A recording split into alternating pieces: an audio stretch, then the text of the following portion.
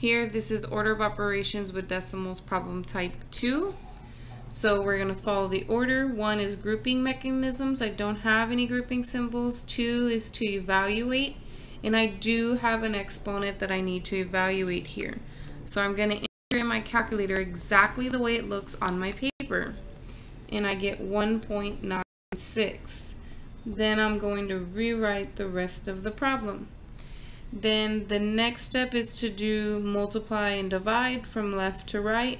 So I see a multiplication here. So I'm going to bring down the beginning of the problem and do 6.1 times 0.3. I get 1.83. And then finally the last step is to add or subtract left to right. There's only one addition here.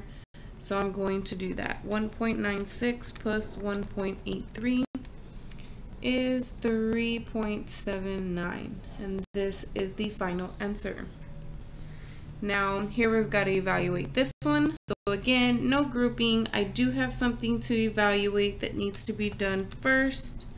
So 43.9 plus 1.44. Then I need to do my multiplying and dividing.